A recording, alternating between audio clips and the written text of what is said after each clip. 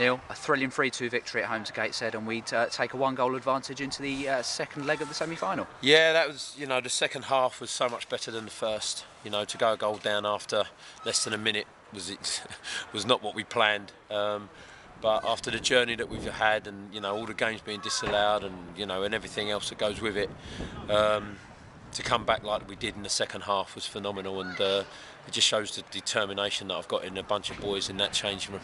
Bit of a difficult opening 5 minutes, obviously, with a heavily deflected goal, and then Gateshead hitting the post twice. We did respond to that. Yeah, we had to.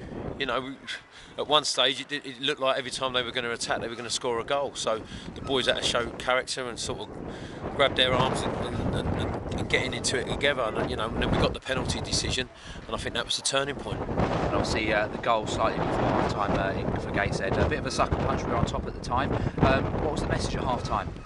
To believe in themselves. We're a team that stick together, work together. We work hard, we train hard, and I just saw the first 15 minutes a team that didn't have that belief in each other and waiting for someone to do something. And in the end, you're looking for a team full of leaders. In the second half, they showed that.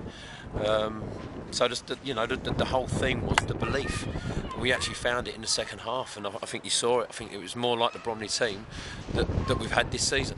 Like you say, a fantastic team performance in that second half, but you have to pick out Louis Dennis, 2 brilliant goals again, and he's been such a star this season. Louis is phenomenal, and I say it every week, and I'll never get bored of saying it.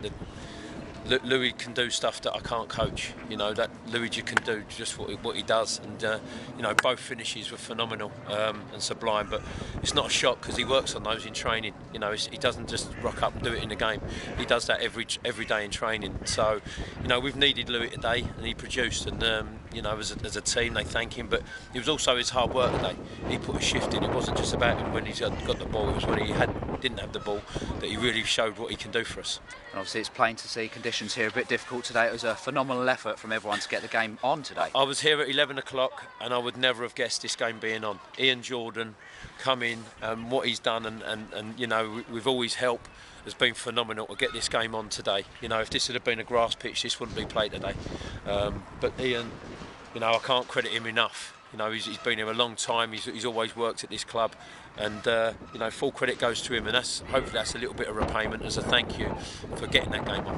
Yeah, well, congratulations and thank you. Thank you.